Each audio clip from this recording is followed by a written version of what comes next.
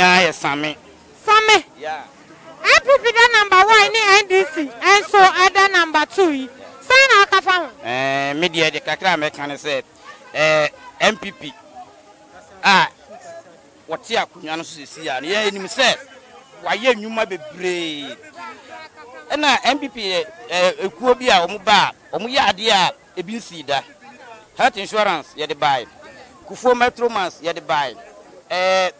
Maternity care free ye de buy. Ye buy be sisi adan e no mo bebre ansa na ye be free so. NDC buy o man toa nnwuma na ye no so. Se nnwuma ni na wo ho. Owura me bi si ba ntema sisi a me kase. Enu achi se si free education aba me bra wawu ne mafo me na me hwe om mienu ko secondary school nka menye sika ho na nka metua nso na na ma mo free education a o moko na anu yampo ba ko twa exams o mo twa exams sa nu aduane ye den e de ma mo ne se papa no o wa adwin papa wo man no ye den e ho a ogu so ye den oye ene hwe Ashaiman ko hedan o masi ya chance ye twitwa so ye ekwan minum yeri na ya we say this year coronavirus wa a year of road as a CA na na guso oyeden oye etina na de mumiansa antoa no fa 4 years na sa nyeren emfa mma no ne hwe ade ye da sesa woni Adepa for etwetwe nkomo na wodin me de ohini kuma Abraham yeah ye NPP and NDC NPP the number 1 NDC the number 2 sana okafa ho me madwene dia esa ya fa 4 years sama na na biom because we practice American politics. So the moment Americans use 8 years, I believe we have to give Nana 4 years again, so that we can know whatever he want to do. But without the 4 years more, we cannot know what he want to do. So you think we should give Nana 4 years? Yeah, we have to give another 4 years. What do you think we're supposed to give Nana 4 years? Why? If I don't mistaken, it bring free HS for our children, and if I think I have that, maybe I'll be far by then. So I think it's an opportunity for me also to endorse him, so that you have that power to help my children coming up. Okay, maybe I'm coming. Maybe I would. Your friend me Sabiku Mohammed, I feel walk to me to Abapa. Now what's your MPP? Equator number 1, any NDC quarter number 2. Sign out Kafa. Oh, kasa me wa fa ho ne say MPP na wada number 1 no. Ne number 1 ne ne last. Me hwe no number 1 ne last. Nti na kwadi number 1 no. Yeah, ye da number 2 no. NDC na wada number 2 no. Na so on no baba ba ye den. Oba ba di nkonem afiwe. Afiwe wo sha e de na MPP ana NDC. Yen sha NDC side. Na NDC ayama wunti abeto ama NDC. Oh, NDC de humoboro na wo ma nipa ntina ama me do NDC. Me do NDC pa because NDC no ye party bia wo ba. Ase eni brenya den en sheda enni omo ho sa no. On da me cheba MPP for the omo ba. Yen boys na ye gina o se sometimes no ya ho kire pa enya agura ma kro no ye den e kwosoma ye. Kro no na ye kwoso no MPP for ho a e kro no nkwa na ye den ekwaso by NDC for hono ma kro no sometimes no e wo fam kakra ya ye won mu se ye no mo se adwuma kra ye nya binye so me body we ha me ditiro se na me kasa me bokro no a wo a mitimi se me bo pa wo hwe me honam na me bokro no pa nti MPP de wo mo aye nti afi we de ye be system na MPP emo you kasa ni mu no na wo pa che se ehumabo e wo aye NDC afaninti Yesha ahumabo wa NDC afa. Obetimi abobo ahumabo ni bi. Abobo ahum. Metie sweetheart. Ahumabo na ewo NDC for ne se. NDC for say no de ntia make say omo ahumabo ne se. NDC for ye party bi a omo ba omo pese de ntia make say ahumabo omo ba omo pese emrantie no. Obia apart from obebo kro no. Wo ye obi bia omo ani nya den. Eni omo ani nkọ wo ho. What you say? Ntia omo hu ehun ahumabo na me ye den. Me ka no. Na yensha afa NDC afa dia na wo expect say ebia John Mahama oyema wa wani ebeje. Oh, John Mahama say no there unse odi na what is na wo bae no yehu de wo ye sabi and now be some say there na why you cry metimi de me nsa me no mi enu nyina gina wo say wa gasa no odi wani so ye den ehun say na my papa ne be ye den wo be ye on da me kira no enti no de ewo ho eno no wo betimi abo niam bia Mahama ba ye da wakoma so pa e bia kire ye na makoma so pa de da ho kwa ne say last time me ko receive me nua bi wo ofra abrochire ba me ko receive no na me nim sataminatere okra wo Ghana ha me ko do won na me ko hu so me ti say mo say Mahama ye taminatere bi me ko ho no mo me fere kra enti no me nim hwe kra na ho no mo nko ade me timi de ka sempa a wa ya de enti afi yenhwe NPP and NDC. We are sure say NDC befa. Oh, NDC they wa fa awie. By time na enya dey enso ye. NDC they wa fa awie. Ya da se sa oni achechwe nkom. Oh, me da me so me da mase. Ada. Salam alaikum. Alaikum salam. Yenhwe afi NDC the number 2, NPP the number 1. Say na okafa ho. Number 1 they say number 1, always number 1. Enti from say Oman bia betu mpo a so ho na efi nimdie enti na Akufo Addo nkwala na odo omo akọ school no nimdie won benya nimdie e dia atu kro no mpom enti wa bomodin pa na Addo de number 1 ono ha no number 1 ti we sure safi na befa easy ade ne ye say ye tu abak keke so ho o say ye tu abane ye tu but na de wa fadida e say obi a owo adwin bia no nim se nimdie na ma oman bia tumpon nti nkwala na wo mko school no mi se mi ko school du 44 1968 se ka mi ko bia e ka bia mi jira no enye small thing nti nimdie ni nti ama mama nana owo eyipa aja we de me ha kakra yenhwe school die na Addo aye pa da wakoma so nti a wo be stand to ama no ana be ma no 4 more years asanka ho ni hukafo ba o mi ya sei obomodi wo technology hu pa technology na ekọ enimu no be ma o manu atumpon pa etu de we ya sure say NDC any NPP afi NPP be safa NPP de wo ho yamra say ye ntu keke ade ni pa wa chire eno abe pushi no abanim na say watra ko nwa so awie a ubetumi no untumi no kura untumi no enti nana loko me pa cha me de shadi na wudin yeah me did the Hafiz Yusuf yeah Yusuf afi yenhwe nana Addo ada number 1 NDC enso da number 2 wo hwa afani a say na wo no oh NDC there ya dia ye befa omo befa we no because wo hwa adwumadi a nana bedi wo ye Ghana hadia wanye yie okay because wa say ye nema bebre ye business wo hwa business bebre wo ho wa ba be collapse business no business bebre wa be collapse no mi ankasa me dwuma kura omo tak mo wo me dwuma mu nti ye pe e party na wo be 40 party na e be baso a adwuma na wo ye no you have peace of mind how betima ye wo dwuma ba ye fa say ye nu bebre banks kura ya collapse me ba wo kasa ni mo no wo say adwuma wogu no di adwuma na wo ya NPP ebegu no ai na me ya okada adwuma ba mo ba since NPP ba power ya chichi ya sa besi and then me can still ya chichi me bo nana Addo ba ya wongu okada adwuma woni pa no ni he nti ese me stand man no nana Addo ba wo megu okada adwuma sa me se okada na esaso wo ha omo ye adwuma ana meboa nti die ne ha mo awo ha sei anka ogukura wa kwandem adwuma no kura anka yese chichi na omo chichi no okay anka wa cancel adwuma no kura anka no kura ye ede yatimichi obi kura kwaje 2 million 3 million 4 million yeti na ya chemo yachi kura wo last ye ba bi say wo lances wo di chira wo insurance ye di chira wo roadway wo di chira ye be ka say baby a wo gina no enye nti na omo chiwo okay because ye pekwan omo pekwan a still omo de benya wo me bo mo bi sasa hene ana ese mo parke ana omo ma mo kwan omo kan no eno de omo ka because cars taxis for park trotro so park wo be show omo finfin still ye police ye ba na ye wo kura achu ade wa ko me nchawa no ade na traffic light aso na mu cham oh traffic dia ye bebre omo respect traffic ena bebre nso traffic chi a omo gina Me say traffic china me jina. Jaya na mako. Yeah, that's it. Anuti, what's your NPP ni NDC? What's it? Mine ever. NPP dia zero. NPP yam pesa omumba biom. Omumba dia ya wunu no. Omumba mawu. Yeah, that's it. Someone near the patch chenkomo. Then I would in. The friend is set. Set. Oh, set.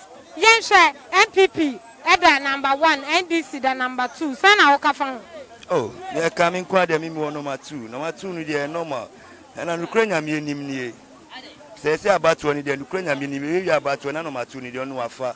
Because according to economic, any Yama cost plenty boys, I mean the youth nipo, youth na one, bread. I mean NDC was to age my I mean Bibia Kosu, by NPP about to see anu. Yama tight. Bibia difficult. Even to say your boys is as a youth boys, he says, I coach quite what has your free education? Free education is poor, you won't be a echo. Fine, that's a youth boy say. Youth boy say, Muti youth age may be my your Piashibaruku. He says, yes, I am Bokron, yes, I am Pobiadia, young Kofobiadia, young Bokron. Thank you. Your Piashibaruku, Shiba near Pianipu. I had difficult am I? How can this be possible? Just 4 years, keke. Na ye bresi. Into another 4 years, can one. Into someone say no. This is called obituary. Sisi, I was a wobre. She barrier na uchi. Yensha. Sisi, ano. Yama wakonya sana nado ewa ha. Dia na upesen konya mau. Me. Coming quad and called Dear Juma, my back or ye point. Come here, Juma. And then I open. And I said, or the year because she Jumupana so establish ye Jumabi my money. Yeah. I bet and did something better from it. I'm an economic no. I mean, economy, you may be a free, but you said be a tight. What I say, even apparatus, professor, yet on 1 city, but they say, I'm only 2 cities. I didn't see. Because of economic night tight. They are not in an system. 100% because he a bread. I will be able to mamma with the or maybe there no mamma on Trasu. But they say, 4 years we put you one. What I say, say, oh, you need papa, how I Adepa, and even go aya, missing to go, Pomaya, poor coy point on any point pamuno. What I say, Pomaya or coyapu. Quite kepo or Kakoyama for 1 man, you do a mapamun because or your obia or Sheboa on this.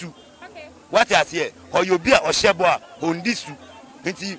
Mahama don't know be. Yeah, that's what's it, Mahama. I never already. Mediana Sammy. As some not branch and a kind, meaning yarding. Mediana said, Nana was see our yo. One way away. I must say, maybe invisible members here, invisible Niho. In the Assembly, can I make 2 group? Say, truck pushers, almost here company, Nanamia company, Emma truck pushers. You be a company, I'm a truck pushers. And the percent for Omina truck pushers, no more, I'm Medjani and traffic tobacco. Truck pushers in a moment, Medjani and traffic tobacco, me per se, Nanabia company, Mamma, Timum Medjani and traffic. Yeah, Aja. Now, Aja, the Okitano say, yes, ramping for.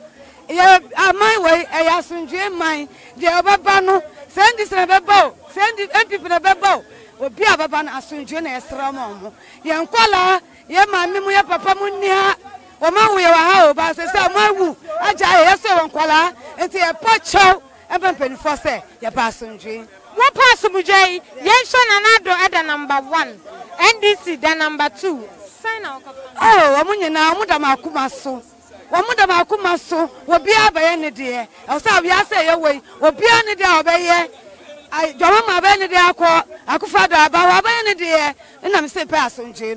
Wamunia, the Obabiano, Yakita. Yes, and Addo near my obey, a consumer. Oh, a cosso. And this is so cosso. Akufo is so cosso. And that's in June here. Yeah, that's someone near the path for Chancombo. Monsieur Darcy. Oh, Madam Mitchell, I did run from me, Shady. Now, me patcher from me, Mamma Millicent Bacope. Mamma Millicent Bacope. Yes, NPP at the number 1, NDC the number 2. Send now, Cavon. You're Juma Pano near piano.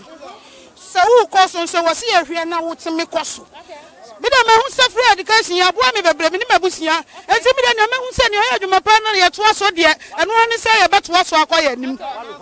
Eye ba akopɛ na nado. Onu ana eko.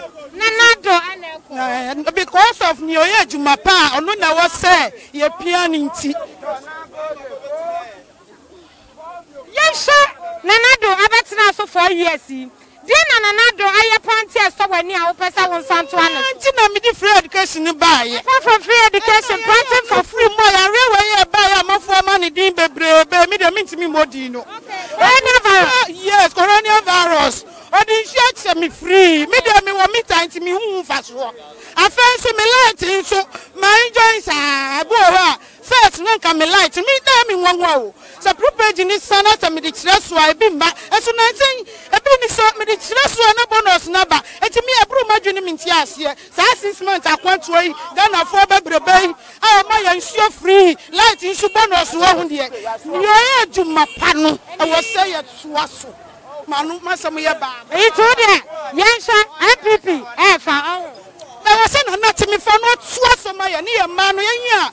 Ehuma brofo na ye ni sika na anka e bia ya ma no betimi akọ school. Ehuma brofo no na omutimi nya dan enko school no na ya ma no ye daachi o. Enye ne ye bedi nne ye hwe ne ye wo ya nim ye daachi. Me si na nado ye ba akopɛ. Masam nyina no no. Nanado aye number 1 why ba akopɛ. E temo to ma Nanado. Me pacho me de shodi wudin. Me de kwame akwa. Kwame akwa. Nanado at the number 1, NDC the number 2. Sana okafa. Oh, me de minimum say number 1 we win awie. Because Nanado ye hwe dwuma pa 4 years wa ba be ya. Ese ye man for more 4 years. No de ka ho. No ye dwuma ma agyankafo ne awisiafo no. Ene mobrohufo na wo mo wiase no. Nanado hwe we na wo mo nkosku na wo ntumi wie. Anything ye man Nanado 4 years. Sa on famra biem. No me ye dwuma. Because NDC de ye mpre ni ma hwe. NDC ba wo hwe niam e koso a krono na de e koso madam enye kura ti apese NPP aban e ba obi muso gira horo me ka se Nanado ba ya no wo mu ye adwuma masa ababi wa babi o mu adwuma na won ye adwuma won didi sabe ka frede NDC aban ba ye ayo tukusu ni siase na meton ene na me de hwe me ba miensa enti Nanado so aba se adwuma na me ye enti wudi na hosa ban mem wa adwuma na ye dia madam wa bragu yoro pa adwuma wo yoro pa adwuma ina ba ne be hwa ho na wa to awoso na wo hwe sa ban mem wa adwuma dia enye adwuma manu asi dia ni dia na Nanado aye pa eso wani oh Nanado dia wa ye so mani no Fred Kate no dia aba na eso mani efeso insuo wetutu amamanfo Ghana insuo hia ye pa insuo any light because the mama bad here is the crack a crabby and the sumu. Nanado bas, sumini, a sweater. A quiet, the mama to me and another babaya. Madam, Nanado, they are number 1%. Sir, Nanado aye number 1 me pacha ye obi wa ha misrao. Ai ashafo e shaye enti won ye obi misrao. Aye, I drink no beer.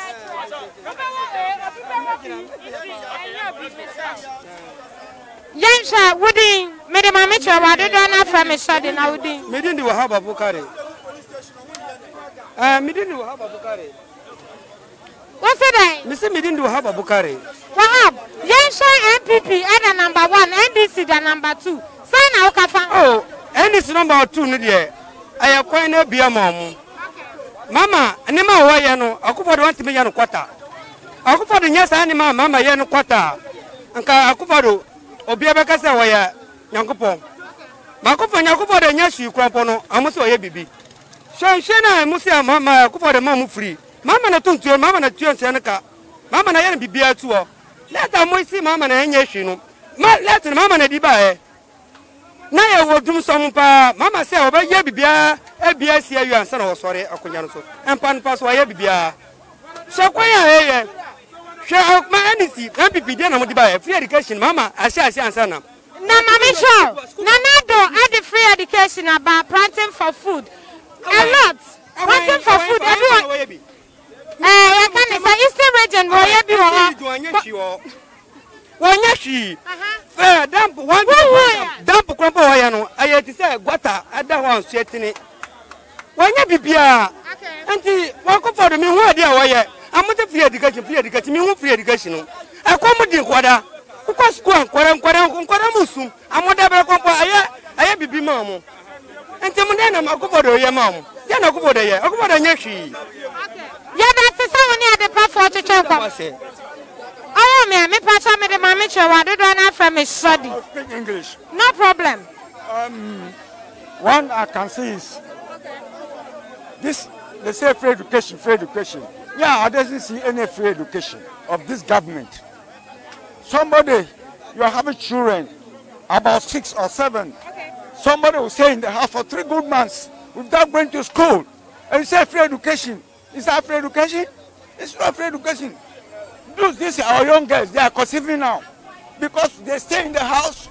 They don't go to school. Some people will go 3 months. And what I could see from this president government is the feeding fee alone in the country. They can't afford it. That's why they break the children for 3 months. How possible?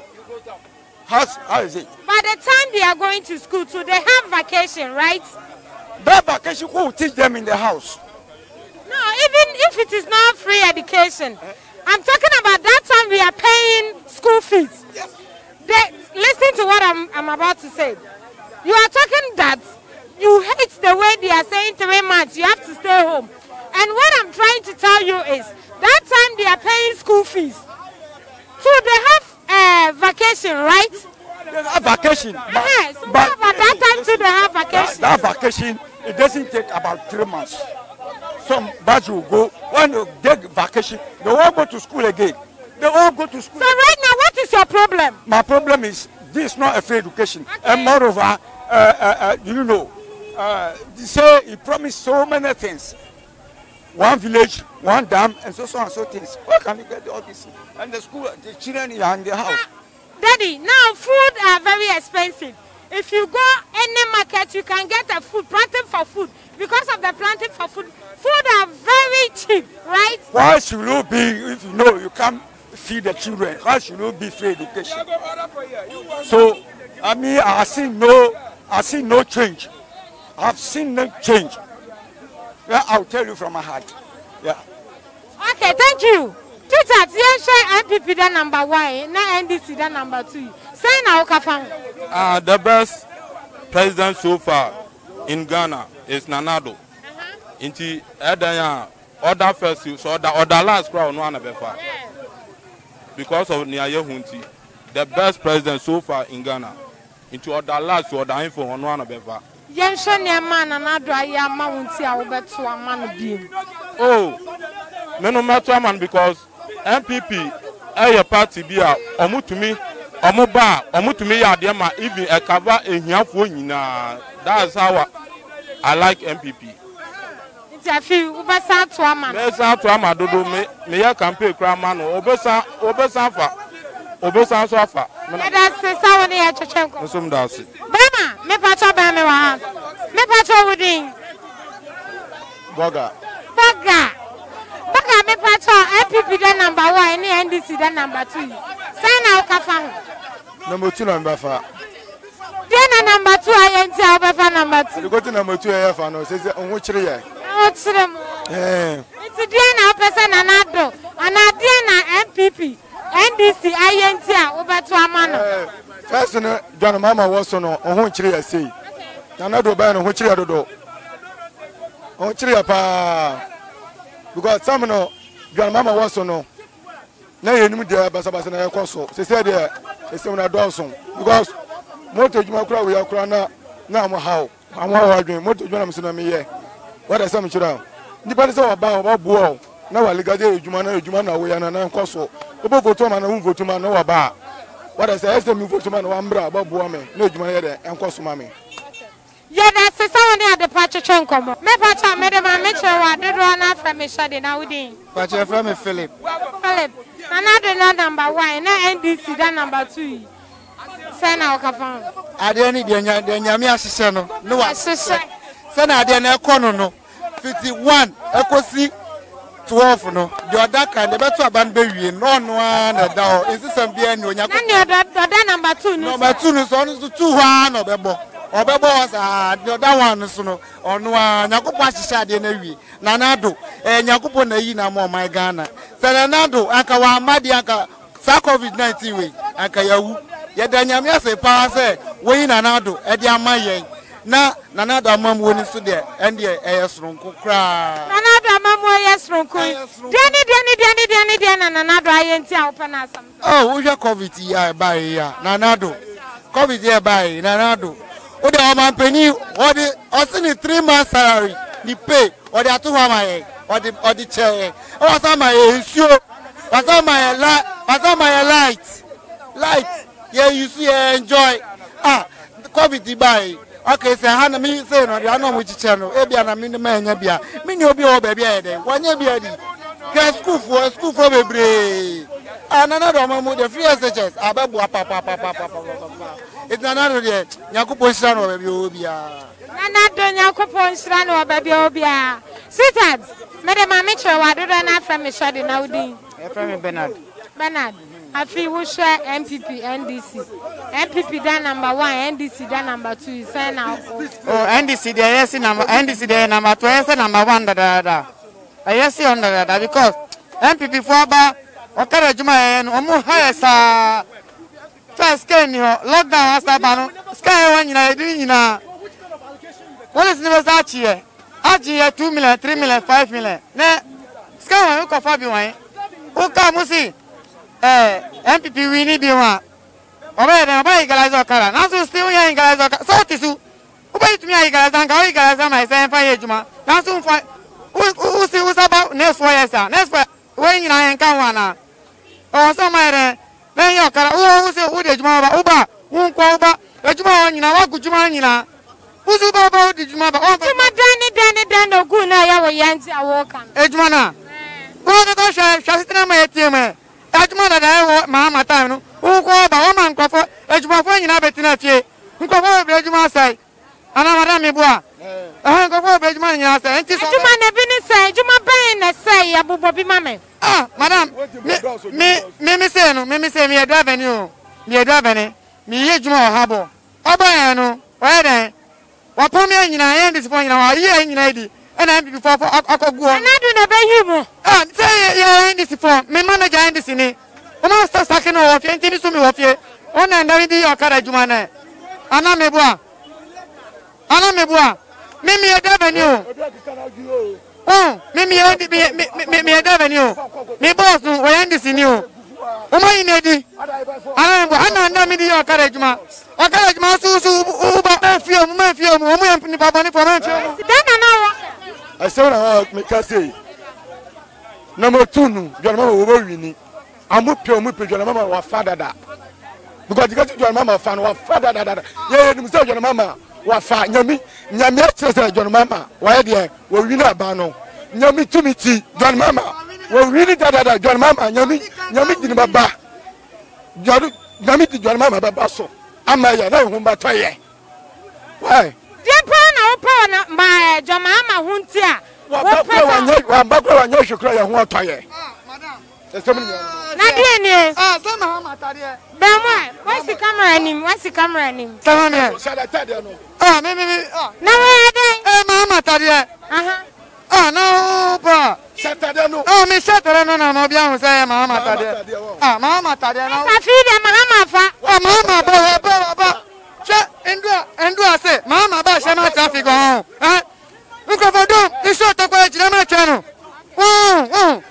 ena Mahama tare na Mahama tare ne ti wa fa say Mahama tu na da na hama na se wa koda tu na ka bo pesa under 1 na se den madam tu no ye pe tu na mo MP no ye tu Mahama so de no tu be tu no utu MP no de na tu Mahama so de na ye tu tu de tu na mo da no mo penisa ye penisa enda hwa ye da se sa woni Adepa for twetwe nkomo nisu me da ma se sa ma ba be sa asema me de tu asema na mo de bra no mo ma na Mahama no oba ja akara juma no me pa cha aka ne akoto aba ka ankrashe bi e kira young boys ne young girls Oh, asem na ewo me so me kan say.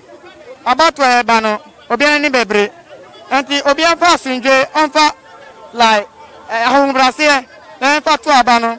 So na obian benya ahunto ewo man no mo. Because say ewo no, akwa say about to bano. Asem bebre sisi. Anti de make as obian hwe ne ho so ye. Ewa ba ye betum. De me wan no.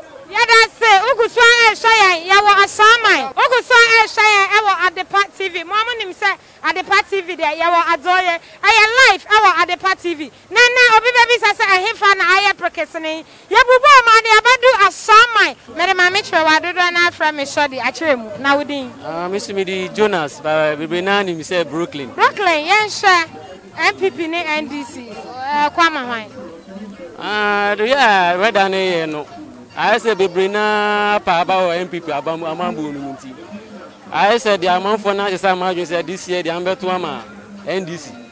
Because you share in Ray Chimunu, say NPP, but the amount for Jibwa Musono, and TCA. Go share and drama, I see or ban amount for Yaku doing so way, amount for Betray, Simra or Betrimu. Into Yaka, a better tight there, but me did about NDC. Now you are more Casa NPP for your Muhammad. Then I who say, oh my car, how into our more Edanomano. I was say, before election, I wish a Bobby Bree. One district, one dam, one district, 1 billion, then. One village, one dam. One village, one dam, sorry. Wanting for food, so good. I go by a movie, you will look at 1 district and 1 billion, you see, you won't get it. I must say, Bobby Bree, I'm in this one. Enti Ghana ya Ashaiman for kra ntitiri se amu da mani asisi amu pede obehye bo a obedi so amamu eni untia na bebre na pensa kra ye iti wa wo sha wan na bedi so amamu medi menu tutu na me hwede bi anyama ko na NDC Mahama na mamu mu na na befa no na Mahama akoda second year hamo position nkyerɛ hwe Uda first order see no ebetima ko mu bia Monim sa Adepa TV there ya Addo ye medi ni ma me kyerɛ wa dodo na afra me shode akyerem na wodin ba kyerɛ fa me azonto afi wo hwɛ NPP NDC one efa ba kyerɛ na Addo afa adentina na Addo afa the policy no the buy and good because free education no abango for brain we me say me school 2010 I mean your school kuma say Anglican senior school admission fees and same near the data popis can so there enye mommy su sika sem obi anye abusuafo obi anye otimi bua e besina we are so brilliant like we can read we can write but up to now and won't be there and to as me say me to aso a any the nam street as sebi o ababa na tie ko aso a na asate abe to for education e see amini aba ko di machi we read this year so go busa ma admission fee aka mommy ka me nya bibia ye de entu ama no ko so betina fit say abuso ni nyina ha go bia timi ko SHS timi de munu za na do for education no ko anti kwa wafa apart from free education and then na papa ya ma wa san so wani oh there's also many planting for food and jobs near there no so no abo we see aduane abusu near there e hwe Ashaiman ha aduane timi ba peso ha bebre first no na aduane ho enye yesa aduane ho aba ti aduane aya de bia se bi o pekura o bre e we see planting for food and jobs in aduane timi e bi ba so Ashaiman government school ase bebre timi de papa ne adwuma ne de mani aso ho yi pa na se ba bia na do da wan ya wo de Pacho me de pa. Etu Susan and Addo Besafa. Oh, that funny is a crowd, that funny is because I don't think that there was anybody who's going to choose free Okada over free SHS. Because we have parents and you know we have a lot of people here who are suffering from education background near poor. Maybe anybody there's a school no sika sem na timi ampema obi timi nko. We kuma Anglican me na get school apa. There's a sense me timi sika nko yi. Me timi anko. And enemy ne ameza me president na do wini a metimi asa akọ akọkyere JHS ni ma miss masatu aso ebabu ame because right now I can read I can write English you know to me and you say 10 years in the game you to me to aso timi there and I do there all the way me pa cha me de ma me kyerɛ wa dodo na afra me shode akyerɛ mu na wodin ya fra me kwaku antwi Ramsey a kwaku antwi aw bra kwaku ba bia me kyerɛ ate kwaku me ye misal NPP NDC afi one efa yeah here last 4 years and near I see here that is 2016 and near me see anybody shall be by near 2020 so and someone another can here no what to deliver almost by 98% in the year medium where shame say MPP Besaba because ya dache ya disua ehunhia esna obi obeba so be me okada na bi yesha anema 90% awaya obetimi abubo bi amai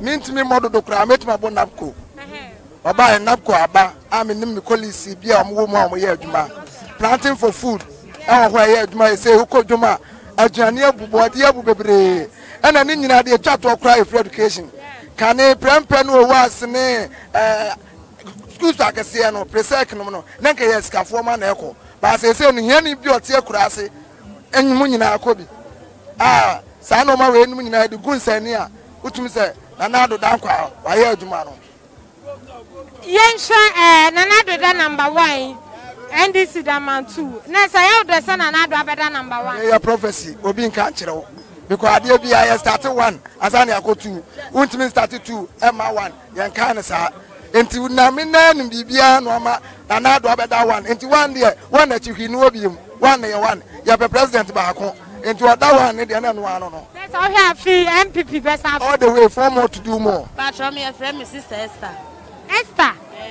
fi what aba beto na he NPP NDC one enya vote but from me pe mama ono ana me pe denti na pe Mahama oh ye bre ono so be boa ye kakra adade ne ma bre oh ye jira wiamu ye bre ye nya ska ye to ade kra ye to ska ni amanim ade aya ka se ye be nyina ye hu hwe iti ono so mra na ono so be ye kakra be ne na NPP NDC badia mu be free wiani ye be free ono so me boa so ono so ba na wa me boa ye ono so ye be pamo no that's many ma me chewa de na from me shodi achirem na wudin mumuni sukura yes sukura ye misao afi NPP NDC one e kwa mano pacho ye pe NDC adenti na pe NDC pacho de want na pe NDC no so e person no so ombra na ye hwe se na obeye krom na amaye na wo hwa NPP niema bebre planting for food one village one dam niema bebre a wode atodwa no munya bi emoamo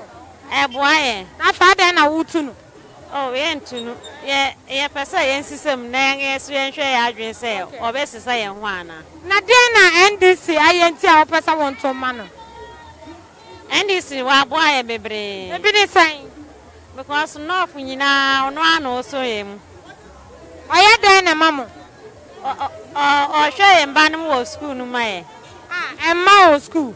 Anya Nanado na be free education. Anya NDC. Nanado na be free education. Na father na wo say Nana Mahama. Ba say no ye nde ye ni age. Na sa wo hwe abeto ama NPP mebo a. O da bi. Abeto ama NDC. Ya da sesa na ye twetwe nkomo. Ameo. Na wudin. afra me say tutu money Carlo. My misa afi wo to aba. Meto aba afi pa mani abele meto aba. Wo hwe NPP NDC afi one eko. Nanado ana eko number 1. Nanado aye number 1. Yes. Die na Nanado aye nti a obeto ama Nanado. Oh Nanado aye bibi bebre, ni ba bebre ni me dia waye. Just the one kan okore. Ti bobo bi ma e free education ya ma de da ma edika ma me ya me da wo Ghana. Okay. Ere ba bebre mi ntimo bebre. Na sisi Nanado ada number 1 aye ode. Aya me de. Me da mi ti me da fine. First me da na me na nkrofo bi ni nti. Beze se nkrofo bi na ye bo mu dina mwa. Bo mu din kaguma sum nkrofo. Ye bo mu dina mwa ha ya fidie so. Ha ya fidie so ho. Na sisi de woda. Beze de manya sum wie pa. Me twa akotoma ba papa. Na wo sha afi NPP obefa ho. Obefa wa fa kura wie. Yes ya nto a enye yi. Ti gisi akoto be ya to abobọ wie. Yes aka se kwakofa bibia aba. Let us say on the path for to chenkomo. Me so madam ase. Family yensha NPP NDC one enya vote. Oh, for now they met me aka say NDC benya. Adenti na NDC benya. Who said the number second Boshen and consider yes ehwehwe no. Because me pa de anka me madwe say anka yenya third force e politics mu anka beboa. Nti mesre nkruma asefo nyina za monka mo ho bo. Yentumi nya third force de be amemo no betumi akoyi. Ti ano na hia. Bacho ya. Okay. Yensha NDC den o mayama wonti abeto ama. Oh, NDC omo keep on promises. And then one thing now. Ene no mo keep you. Oh, omo kasa omba be ye adise ya omo ye. Ba MPP de told the Biana called the one side. What I say, and then I did it through a hard or mine. What's here from Pa? The union I used to see, and young one, yes, I can't now say, Omofuti, as we are there, Abba phone.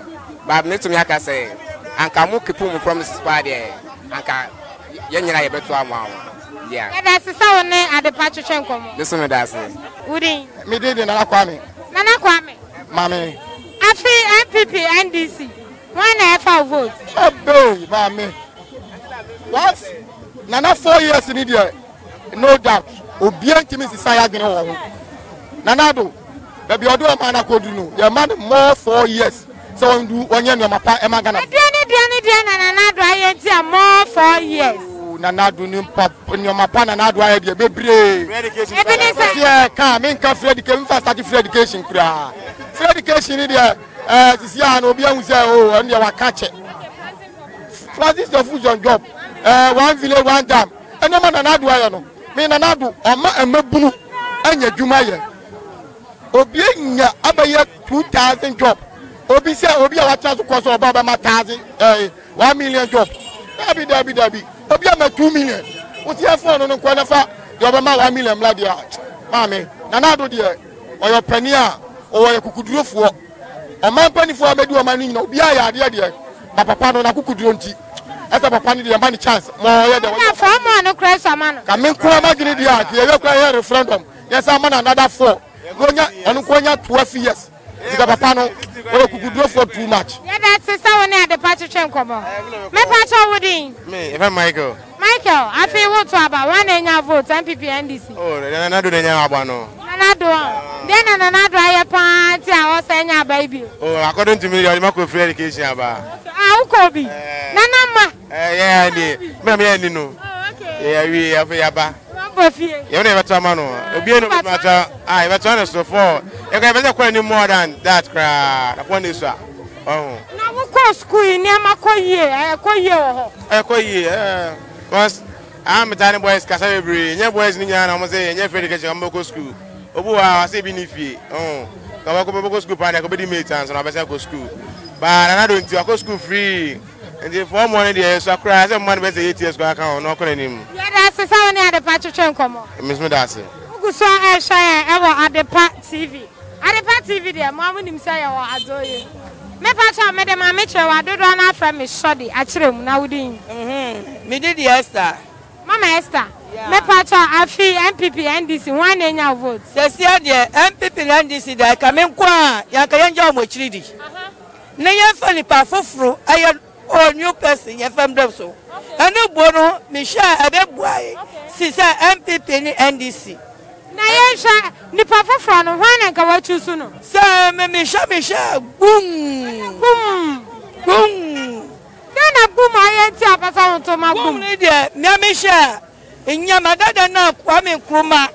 Why you just Muni, Nina, no, where Yacha, yeah, penny for the enemy. Entry so to be back or the sign of my money by a bad way. Yeah, that's it. Me Pacha Wooding. I'm from me by that Salakwe.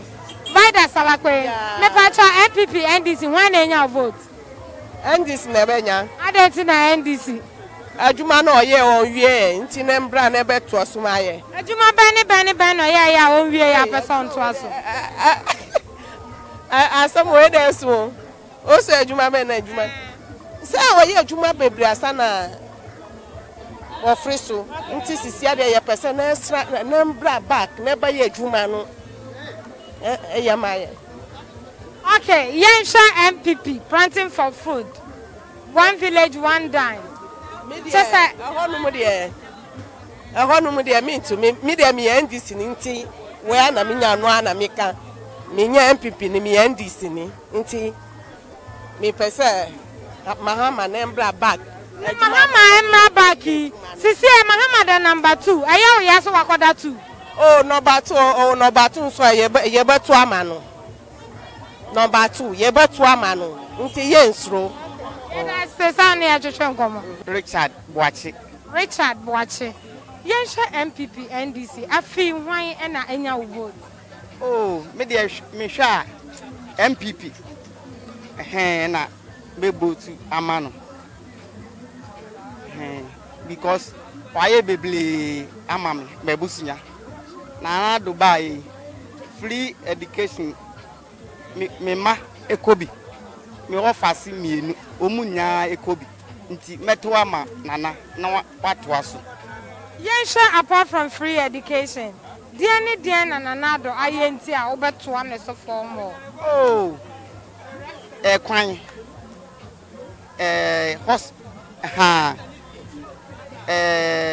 planting for food say eno ma beble kan nti na meto ama nana NDC at number 2, NPP the number 1. I out there, son another number 1. Oh, me the pa, me the say nana or that one. Eno entina amamfo ebehunu entem. Aha. So the 1 hour than I the pa. Me the papa. Me the pa. Who shall fee nanado obesan fa? Oh, obefa no kla, obefa. Election Mahama 2 million votes. Yeah, that's the sound at the Patricia Como. So, me the school talk. NPP, NDC, 1 FA vote. NDC, Befa. I don't think NDC. As I say, or see hospital in your Madama Bebre or Yan Ye. And see, Umbra, no mess out to us with you. Am I yet? Diana, NDC, INT, Open Sound Santos, apart from school, I was here.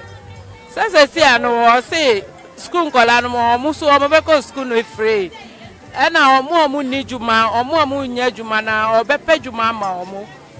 Ya Quensunia, Yaba Market, I am Tonche, Yabetra Sisa, She, Coso, Sika Nicro, and so on, no, Yaba Market, I am Tonde, Yanyasika, and Tombra, school dinos, what Mrs. School dine bebre. Hospital baby, I want your chrome no man show baho, and sana yesu yenye nsuese and sana yenum. Enti me pa dia on sambra number 2 asoma. Yeah, that's the sound near the Patricianko. Pepacho Wooding. But I didn't decline, I'm not that NPP, NDC, 1 echo. Oh, NDC echo. Then NDC. Then NPP. Master, then NPP. You were mine with 2016. Mama Kojilu 121, because you're king of Borrower. Who by 3 years? I got you 1.5 billion. And you are telling us that NDC who is going? NDC is going. Diana, NDC, INT, who share loan now? Mama Giano. I will play infrastructure to man or year. Amuda. But what about 4 years? What the times 2 loans now? 8 years government. Then free education and your loans can and 2 guys, you know, the year free education. And Mama, why yet? Roads, I just use schools. Mahama, so Bisano not the road, no, Anna. Me to me, no, Bisano not the road. And I say NPP, so Bisano not the free education, planting for food, infrastructure, free education, now, free education, and not NDC, the Oman fa, Bisano 1 fine year a coin. Some of the roads, am I in why, comparing NDC to government to NPP government, you know. NDC government is far away, far better than NPP government. Yeah, that's it. So now to say Nanado at the number 1. Yeah. NDC the number 2. I have also the number 2.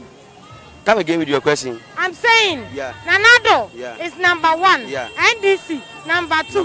What do you think about? But numbers doesn't count. Mama can be number 11. God is the one who chooses king. It doesn't matter where Mahama is, he will still win power. So you have believed that NDC will take it? NDC will take it. No matter what. Even though he's the rich, still NDC will take it. I'm talking as a Ghanaian, not politician. Or not even a party member. So what do you think NDC will take it?